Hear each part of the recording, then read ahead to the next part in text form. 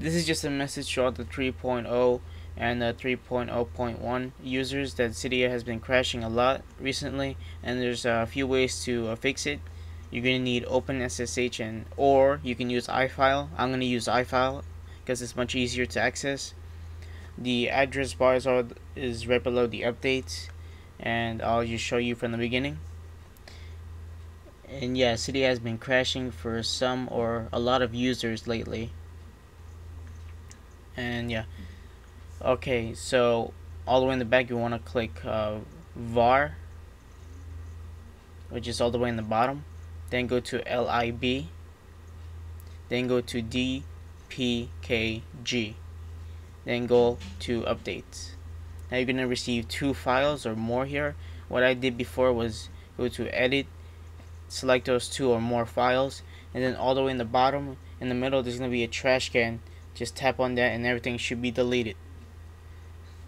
Now another way to fix it, which I didn't find useful because it didn't work for me, is go to the var lib apt and list. What you want to do here is delete every single file except the folder called partials. You don't want to delete that file.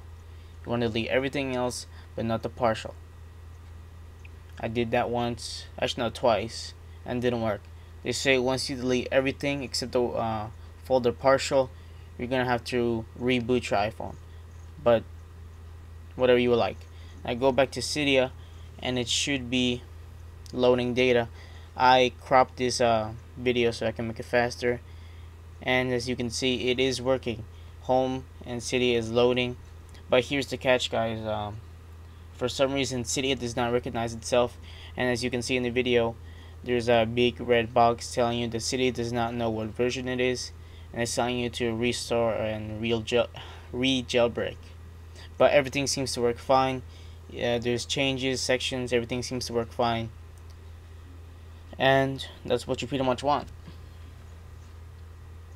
Alright, what else is buggy about this one is that when you go to changes, there's gonna be 2 files you gotta upgrade. It's the Cydia Installer and JFreeman source.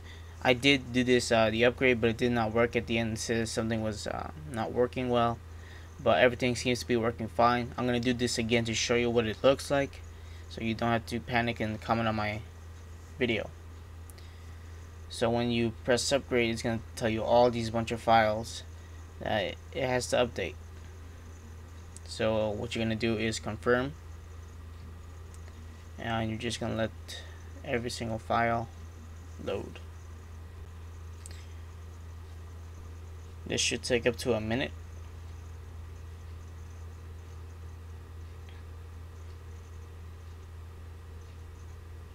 Okay, this is where I get the error. For some reason it didn't let me finish the update, and it still says upgrade whenever I return to Cydia. So I tend to ignore it, but everything seems to work fine. The updates on the sections seems to work, and until there is an official word on how to fix the Cydia problem, I will post a video on it.